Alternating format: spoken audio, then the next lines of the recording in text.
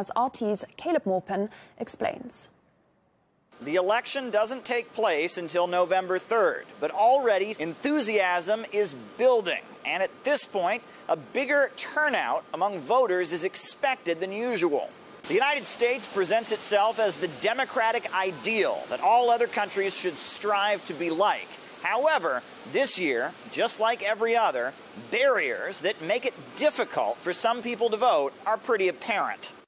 As angry as we should be about the injustice that the voter suppression that is on display in Georgia, we should be extraordinarily pleased that people are willing to fight back and to make their voices heard despite the challenges they face.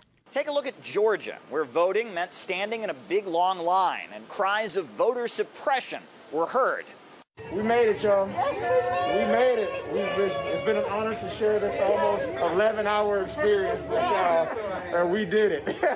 Vote, vote. Georgia was not the only part of the country to have these problems.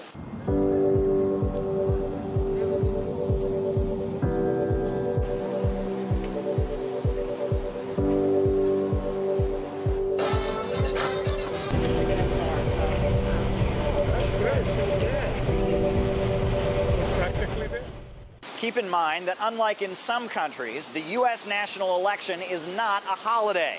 So people who have to stand in line for hours to vote often have to rush to work afterwards or rush to the polls on the way home before they close.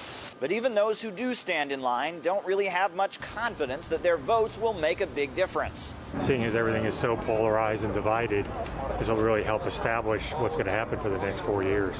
In some ways, I would say this is the most important election we've ever had because it's comprehensive. It goes all the way from top to bottom. But Puerto Ricans don't even get a chance to wait in line. The island does not have statehood, so residents of Puerto Rico, even if they are U.S. citizens, don't get to vote in U.S. presidential elections.